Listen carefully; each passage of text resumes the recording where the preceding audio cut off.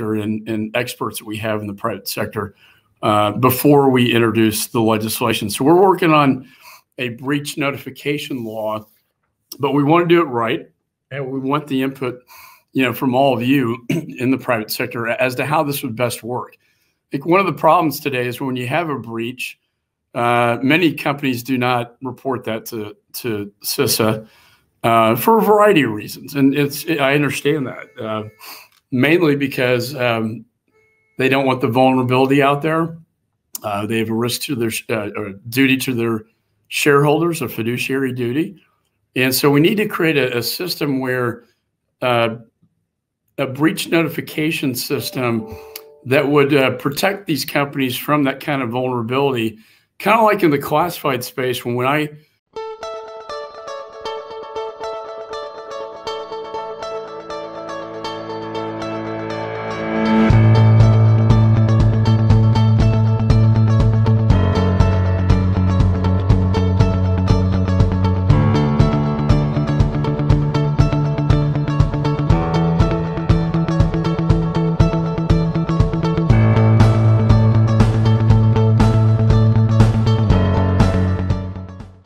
again, everybody. Even though I am privileged to call Congressman McCaul a dear friend for the past 20 years and a former colleague, I still get starstruck when I introduce him, even though we went to the same law school and we both got a degree from St. Mary's University School of Law. The accomplishments and contribution that Congressman McCaul has achieved over his career as a lawyer and leader could take a full day for me to recite. But today, I'd like to go over a few highlights that set the table for his remarks, just to let you know a little about his background. We met in 2000 when he was the Deputy Attorney General for then Attorney General John Cornyn, and I was on the same floor and got to know him as a thought leader and a friend. But after that, he has just skyrocketed. He ran for Congress for the 10th Congressional District of the United States Congress and successfully has won for 9 terms. He's currently serving as the Republican leader of the Foreign Affairs Committee. But prior to that, he was a former chairman of the House Committee on Homeland Security. Before term limits became in effect, he served during the 113th, 115th, and 116th Congresses. One of the highlights of his career in that role is that he passed into law and stood up the Cybersecurity and Infrastructure Agency, otherwise known as CISA. Later this afternoon, we will be hearing from one of the CISA advisors that exists because of Congressman McCaul's bill. Additionally, he passed the Cyber Diplomacy Act out of committee, and the list of the bills he has enacted or is responsible for in his career as a congressman is pages long, but I do want to point out he also is responsible for the Preventing Emerging Threats Act. And if all of his accomplishments as a leader and a pioneer in the area of cybersecurity legislation wasn't enough, he also has a huge heart. And I want to point out something very special is that Congressman McCaul has taken a lead in Congress for the cause of childhood cancer. In fact, he founded the Congressional Childhood Cancer Caucus as soon as he was elected. He's had 2 bills passed that help pediatric cancer patients receive drugs faster than they were receiving before his bill. And one of his very proud accomplishments is getting the Childhood Cancer Star Act passed, where he allowed childhood leukemia survivor Sadie to actually sign the bill before the president. So there's not enough wonderful things I could say about this amazing congressman, and we just want to thank him for allowing us to hear from him today. Please join me in welcoming Congressman Michael McCaul. No, thank you, Elizabeth. It's great to see your face, and I wish I was there in person. But it's great to join all of you virtually as we celebrate National Cybersecurity Awareness Month. Really to discuss, I think, one of the most urgent global threats that the United States faces, and we've seen a lot of that just this year alone. But I really appreciate your friendship over the years, Elizabeth, and working together as colleagues under our dear friend John Cornyn. And I got really, I was in the Department of Justice for a long time, and really got interested in this new thing called cybersecurity at that time. And I formed a cybersecurity caucus, about 15 years ago when, it wasn't cool at that time to talk about cybersecurity. But now everybody has been discussing it because the threat level has gone up so much. In the last 2 years, we've seen massive cyber attacks against U.S. companies like SolarWinds in Austin, my hometown, and Elizabeth, Colonial Pipeline, JBS, software maker, HASA, and affecting thousands of people and businesses. And those are just the ones we know about. We know a lot of these ransomware cases are not even reported, and they're happening every day. There are several things that I think can be done to serve as an effective defense against many of these attacks. And during my time in Congress, as Elizabeth mentioned, I did introduce various bills working across the aisle to build an adequate defense system against cyber attacks. Most notably, the passage of HASA, which stood up a structure to better defend the nation against these attacks. At that time, there wasn't, we just had what was called, it was a little bit of a three circles on a chart, trying to map out the role of the federal government when it comes to cyber. Obviously, the military, Department of Defense, and the Cyber Command play a huge role in the defense of our nation militarily, and they have great offensive capability. I still think the best in the world. But what we didn't have at that time was a more of a defense system to share threat informations across the spectrum, with the private sector. And so that there was some debate where to house that. Some argued that the NSA should have that authorities. That was around the time of Snowden. So we eventually agreed that the civilian agency at the Department of Homeland Security seemed to be the best fit in place to put this this mission, if you will, because it would interact with the private sector to share threat information, to be able to patch networks against threats. But as cyber attacks become more complex, the U.S. and our allies must also work together. So now, as the ranking member on the House Foreign Affairs Committee, I'm working in terms of on the international stage. This is perhaps one of the final pieces to the role of what the federal government can do. One, offensive with our military, standing up in a time of war. DHS on the civilian side with the private sector. And then finally, on the international side. Over time, I've seen many attacks from our foreign adversaries, and they're continuing today. The problem is we haven't had any really international norms or standards. So I was, Russia, China, Iran are usually the major adversaries that are attacking the United States. China with a lot of espionage.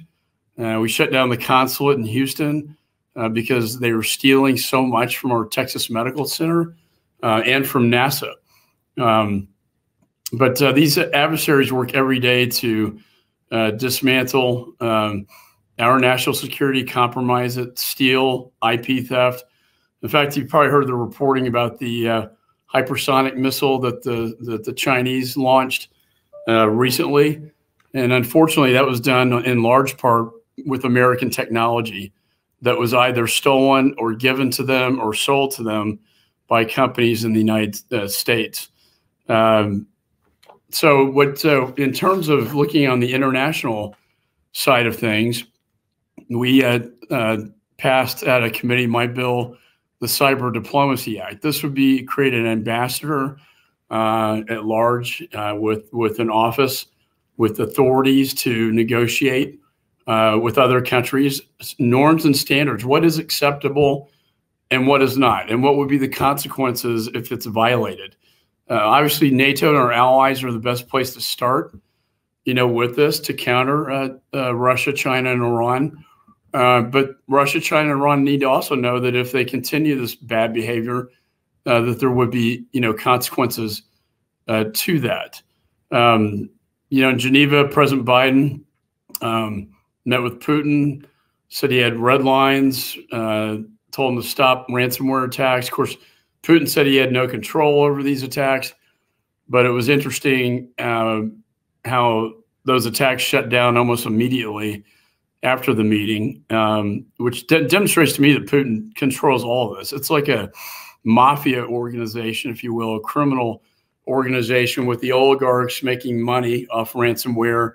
And of course, Putin benefits, off that as well, almost like the godfather of a mafia organization. So while he did for a very short period of time stop these attacks, unfortunately they've ramped them back up in a very strong way. But I think there needs to be a framework to be created that would implement a response for an attack, certain behaviors that are not acceptable in cyberspace on the international side. We don't even have a definition of cyber warfare, for instance. And I think these attacks should be met with a strong response for deterrence. For instance, I remember when China stole from OPM 23 million security clearances, including mine and probably many on this conference, and yet there was no consequence to that. I know one thing as a former federal prosecutor, if you let bad behavior continue, and as a father too, with my children, if you let bad behavior continue without any consequences, it's gonna keep going on.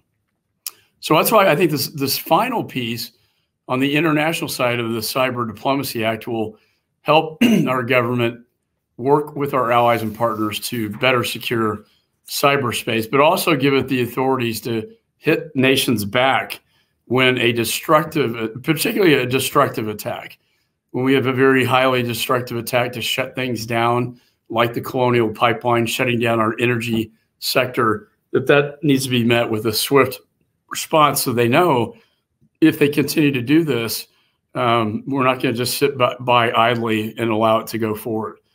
So I think we have to have a clear, coordinated response. Also with our own offensive capabilities is a major deterrent. The administration and Congress, I think it must also collaborate, with the private sector. Most of the threat information, a lot of people think that the federal government has all the keys to the kingdom and we have all the threat information, but the majority of the threat information, about 85%, really resides in the private sector. And it's that ability to share information through CISA to help other networks and the private sector, patch their networks and create a safer and more secure cyber environment. I think this partnership, it stretches across federal, state, and local levels. It's vital to defend against and mitigate against potential risks that cyber attacks have to the public and private sectors. So that's why I think the communication information sharing is key across sectors with the 16 critical infrastructures. Another bill that I've been working with Representative Langevin, but we've been trying to make sure the private sector, every time we've done this, we've always want to ensure the private sector, we have buy-in from the private sector and experts that we have in the private sector before we introduce the legislation. So we're working on a breach notification law, but we want to do it right. And we want the input, from all of you in the private sector as to how this would best work. I think one of the problems today is when you have a breach, Many companies do not report that to CISA for a variety of reasons, and I understand that mainly because they don't want the vulnerability out there. They have a risk to their duty to their shareholders, a fiduciary duty, and so we need to create a system where a breach notification system that would protect these companies from that kind of vulnerability. Kind of like in the classified space, when I get classified information, we're able to scrub the sources and methods and names and really just get the threat information itself. Well, the same thing would happen here, where we'd have a breach notification system where private sector would notify, but then CISA would scrub the company's name, scrub any sources and methods, and basically all we really care about are the ones in the zeros.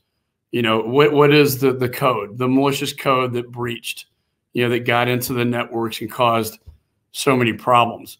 This would be a major step forward, I think, in enhancing CISA's ability and the federal government's ability to protect on a wide spectrum,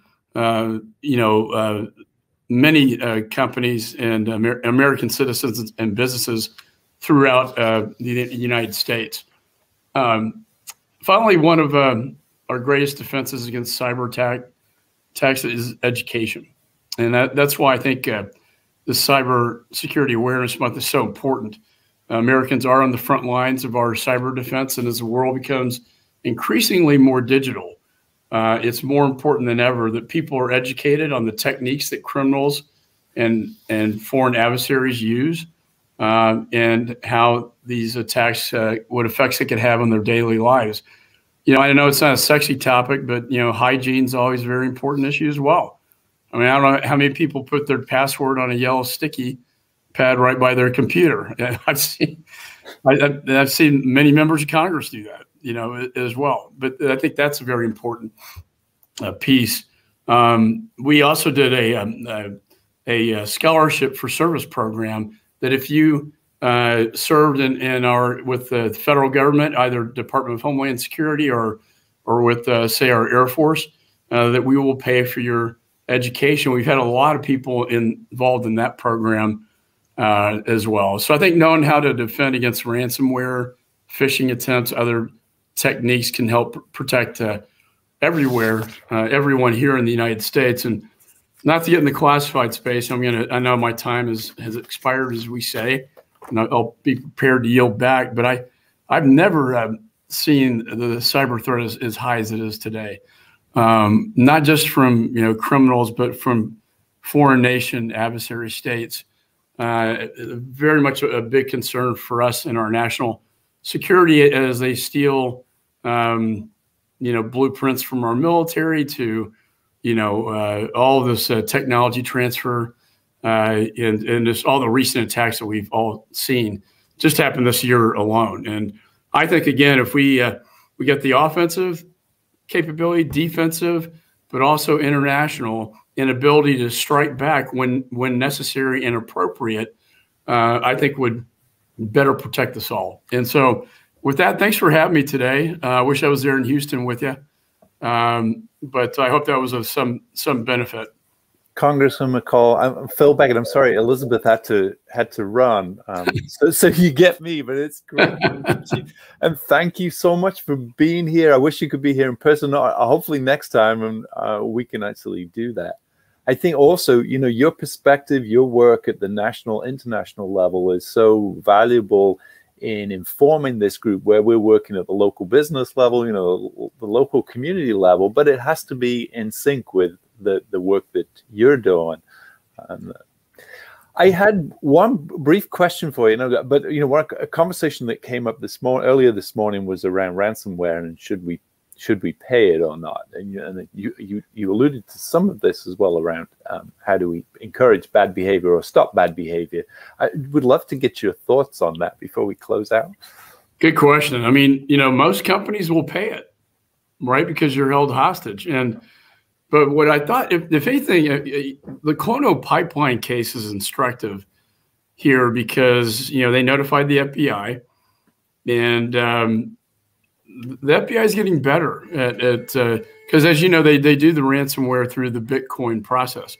And I know in the Colonial Pipeline case, we were actually able to get back, I forgot the percentage, maybe 50% right, of what was paid out. And I think as we crack that code on Bitcoin, we take away, I think, a powerful tool that the attacker has in terms of being able to get that, that ransomware money's being paid back. So I think that, in addition to the threat that the United States may, because it's one thing to point out, it's not legal for a private company to fire back. And I've talked to a lot of them that would very much like to, but they're prohibited under federal law.